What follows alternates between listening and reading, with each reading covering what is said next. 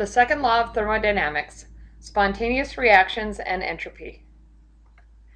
Okay, so now we're going to start talking about something called a spontaneous process.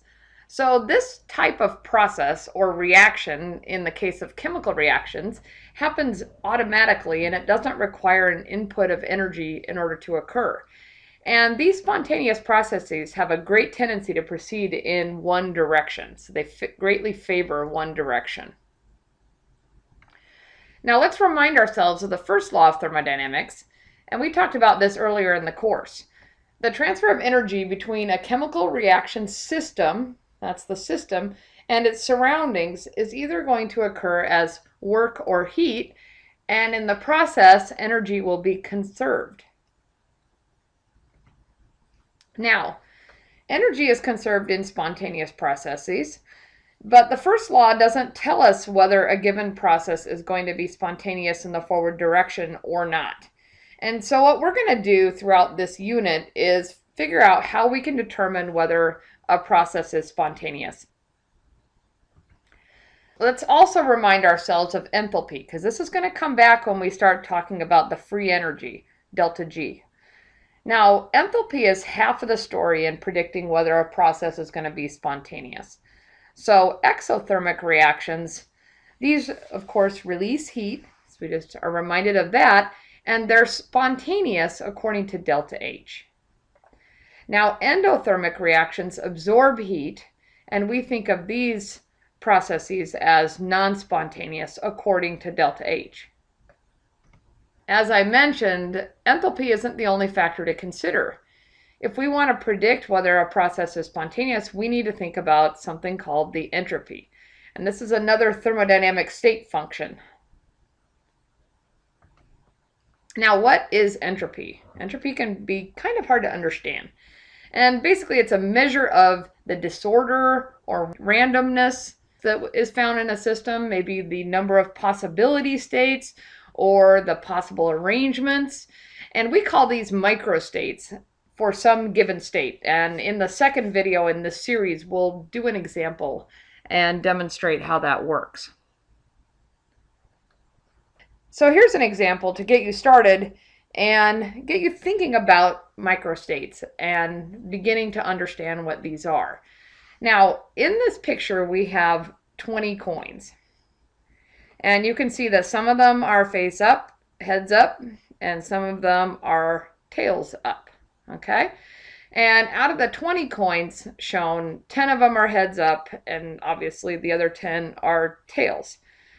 Now, a state, so a macrostate here, of the whole 20 coins, with half of them heads up, that's a certain macrostate. Now, within the macrostate, if we start caring about which coin is heads up or tails up, and so if we were to change them, we could do different arrangements of heads up and tails up and still have the same fraction of them heads up. So for instance, if I took these 3 tails up, turned them over, and then they were heads up, and then in exchange I'll turn these 3 heads up to tails up. So we still have 10 coins heads up, but now we have a different microstate, a different arrangement of the coins either heads up or tails up. But overall, the macrostate is the same, which is 10 coins heads up and 10 coins tails up. Entropy is related to these microstates. The greater the number of possible arrangements for some state, the higher the entropy. So basically, another way to say that is that the more microstates there are for a given macrostate, the greater the disorder. So we're going to talk about how that comes in to talking about entropy and spontaneity. There are also 2 types of entropy or disorder. One is positional disorder. So that is the distribution of molecules, atoms, ions, whatever you're talking about, particles in general, in space. So that's positional disorder. Another type of disorder is thermal disorder. And this has to do with the energy states among the molecules. Now this is pretty complicated, so we're not going to go deeply into the whys and detailed hows, but we are going to talk about it in general and how to predict entropy of a given system depending on what is happening with the temperature. Finally, the second law of thermodynamics, one way to express it is that the total entropy change of the universe for any spontaneous process is positive.